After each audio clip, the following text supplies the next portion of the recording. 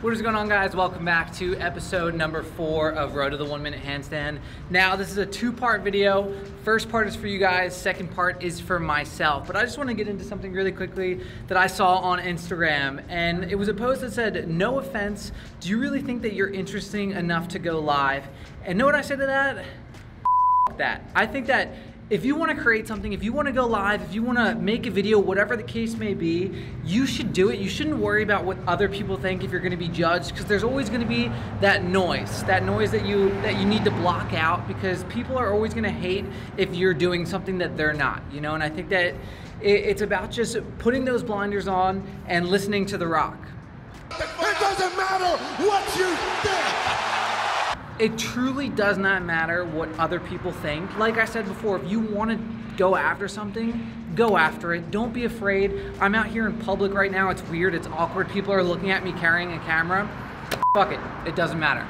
So now the second part is for me, and I think that my week of training this week definitely was not bad, so to say, but I did not get 43 seconds or higher. I did not beat my PR, and I was frustrated. I was upset. I'm like, oh, I'm not making any progress. And I think it's so important to kind of take a step back and remember where you started, remember where you came from, because 3 months ago, I couldn't do 5 pull-ups, now I can do 20.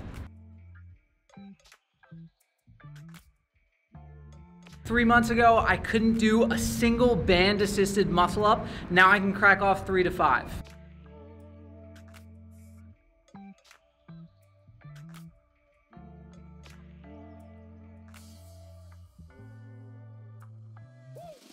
3 months ago, I could not hold a 3-second handstand, and now I'm getting frustrated that I'm not holding 40 seconds. That just shows the amount of progress I've made in such a little time. So to the future Evan that's watching this 2 months, 2 years from now, remember where you're at right in this moment, because you won't always have 50 subscribers. You won't always be stuck at 40 seconds. You're gonna continue to progress if you stay with the consistency. That's the magic pill, and I advocate each and every person watching to stick to that, to stick to whatever they wanna go after.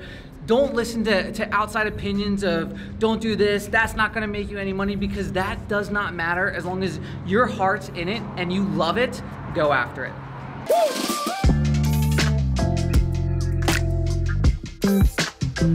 Oh, and don't forget to subscribe.